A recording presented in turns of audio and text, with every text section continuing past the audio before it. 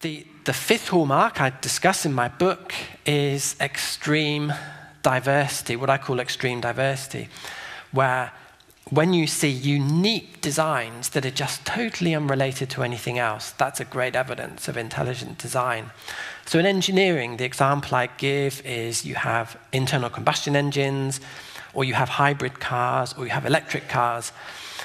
You cannot evolve an IC engine car into an electric car. They are so different. If you want an electric car, you just get rid of the entire transmission and engine. You put in a new power plant and transmission system. You can't evolve that. You need an intelligent designer. But in the natural world, you see the same thing. You see these unique creatures and plants. A classic example would be the platypus.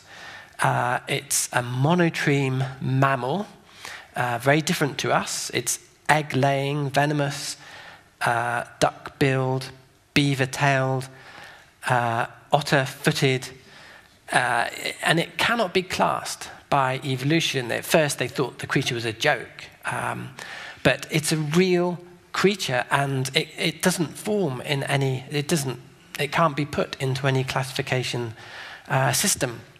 And there are lots of special creatures in the natural world. The camel is an incredible creature with lots of internal and external features that help it survive in deserts, very dry areas for walking on sand. It's just totally different to a horse. And it's not just creatures you can say this about, but also plants as well. I don't know if you've heard about the Ginkgo tree. I talk about that in my book. The Ginkgo tree is a very special tree. It's the only tree with fan-shaped leaves. There are tens of thousands of types of trees.